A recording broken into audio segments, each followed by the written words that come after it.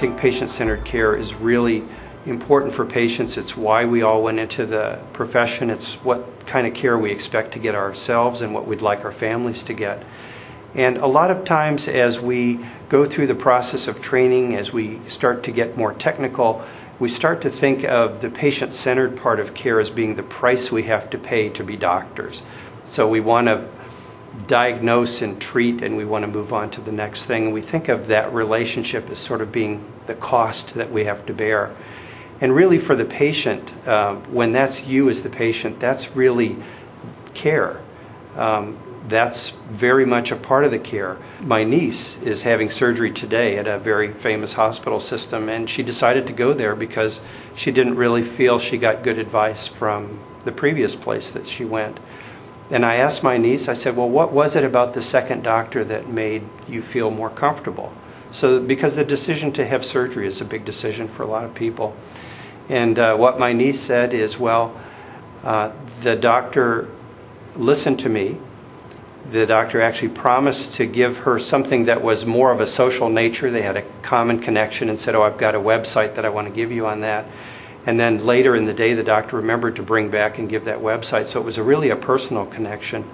But then there was a sense of caring, a sense of we can address your issue. We've done this before. And made sure that all of her questions were answered.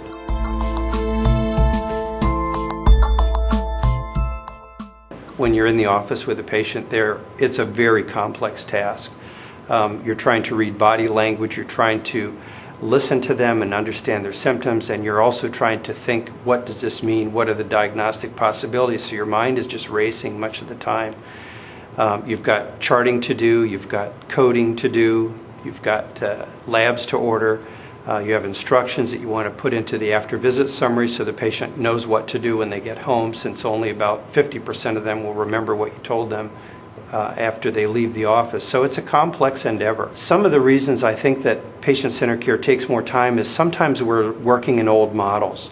We're actually thinking that the doctor has to do all the work. And I think some of the ways that I've found that have helped my patients, and other doctors have found as well, is when we can get the patients involved in the care process, it actually goes a lot better. So having the patient bring in a list of concerns. Now every doctor is afraid when they get the list that it's going to be 10 things and they have 15 minutes. But at least you get the list and you can start to prioritize. You can say, okay, I see these things are really important to you. We might have time. We have 15 minutes today, so tell your patients up front how much time you have. A lot of them don't know how much time they have.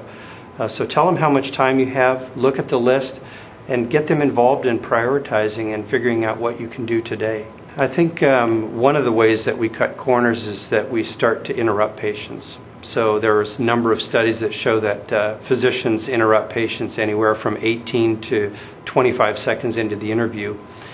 And that sounds like you're trying to save time. You interrupt the patient, you're starting to ask about what's important to them and ask about their symptoms when they might have 2 or 3 other problems. And then what happens is at the end of the interview, when you think you're all done, you've examined the patient, you develop a treatment plan, and you have your hand on the doorknob, the patient says, oh, by the way, doctor, I have another issue that I want to bring up to you. So one of the things that's actually helped me a lot, and I wish I'd learned it as a medical student, was an article in the Annals of Internal Medicine called What Else? So you find out what you're here for today. Well, I have a sore elbow. And instead of launching into the elbow, you say, what else? And they say, well, I actually have a problem with some chest pain. What else? Why, I have a mole I want to get checked. What else? Well, there's nothing else. Well, then you have the agenda out. That doesn't take very much time, and then you can start to prioritize what you're going to deal with.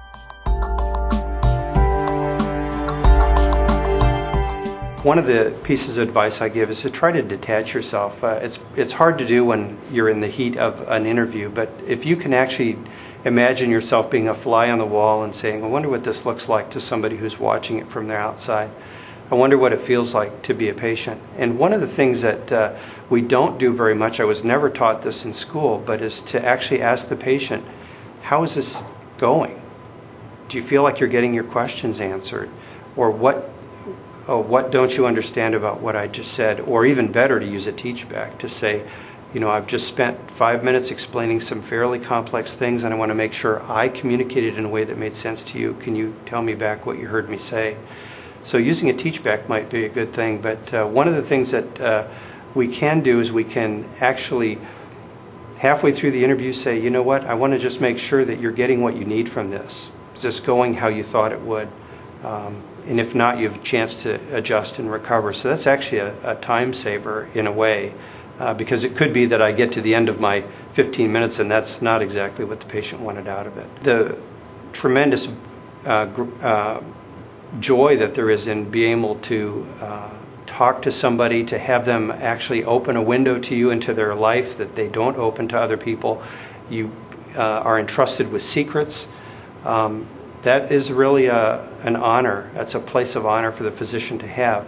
So some of that takes time. Some of that you can't rush.